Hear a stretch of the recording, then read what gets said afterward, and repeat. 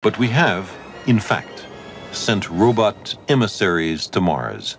And so, after a voyage of 100 million kilometers, on July 20th, 1976, Viking One landed right on target in the Chryse Plain. It was less than 80 years since Robert Goddard had his epiphanal vision in a cherry tree in Massachusetts. The first thing it did was to call home, reporting a safe arrival.